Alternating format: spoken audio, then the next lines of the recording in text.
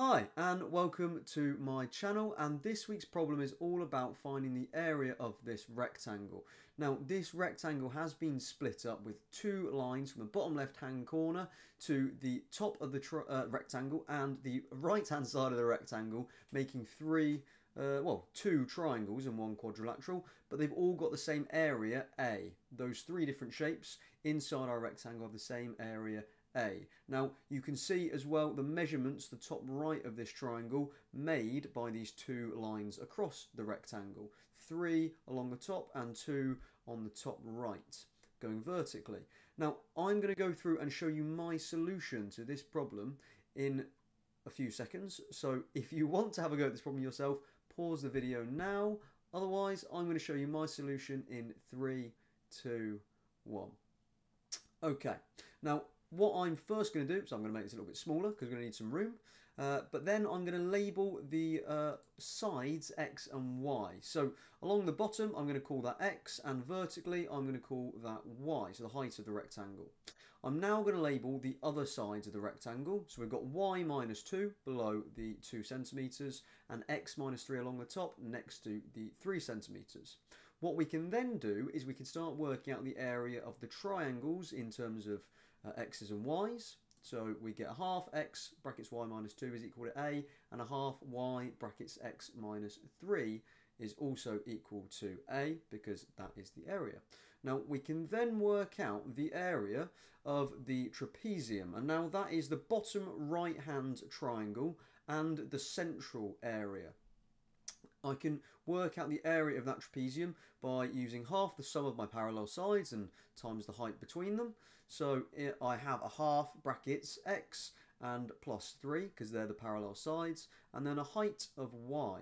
Now to then work out that central area A, I'm then going to have to subtract from that an A, so that I then get the central area. Now the A I'm taking away from that is the bottom right hand triangle.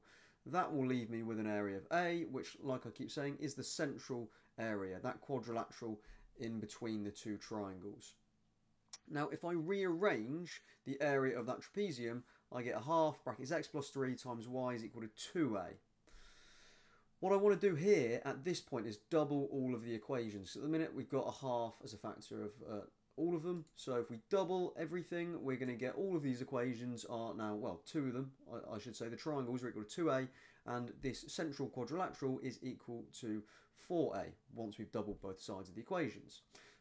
Now, what I want to do next is I notice that I've got X plus 3 and X minus 3 times by Y in different equations. So if I divide those two equations, the last one divided by the one just above, that is my triangle at the top left, then I get this. So X plus 3 in brackets Y divided by Y in brackets X minus 3 is equal to 4A divided by 2A.